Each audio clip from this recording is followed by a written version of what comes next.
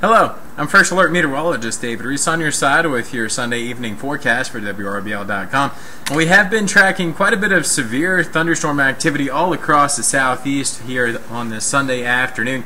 And heck, even about 12 hours ago, early this morning between 2 to 4 a.m. when we actually did have an EF1 tornado roll through northern Troup County just to the west of LaGrange there.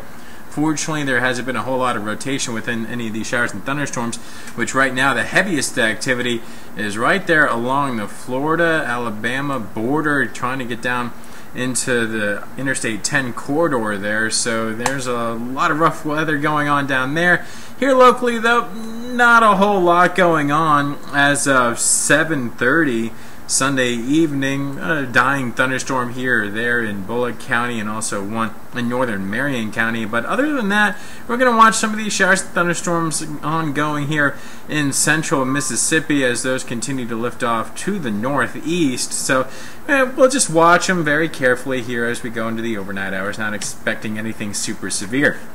Look at the satellite picture, though, over the past couple of hours. Now, as I make this completely visible, make this black and white, now notice what happens. Yeah, as we go through slowly here, notice early this morning, good to go, and then those showers started erupting.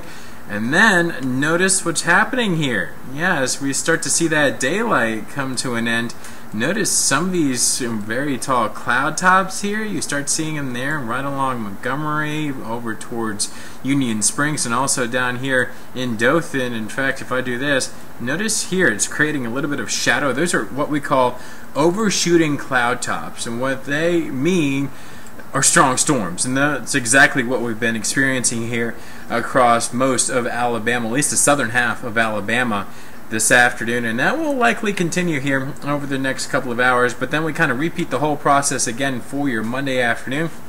Notice most of the activity might very well remain across Arkansas, but as we head into your Tuesday, the shower and thunderstorm activity not nearly as numerous, so we'll go isolated showers and thunderstorms for your Tuesday afternoon.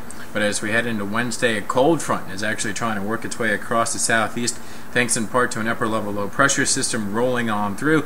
As a result, we'll ramp up those rain chances for Wednesday, but then we'll start to ease back on them again for Thursday. Then we'll go for a chance of showers and thunderstorms in the afternoon Friday, next Saturday, and Sunday. But for your Monday, we're looking at highs near 91 with more scattered showers and thunderstorms.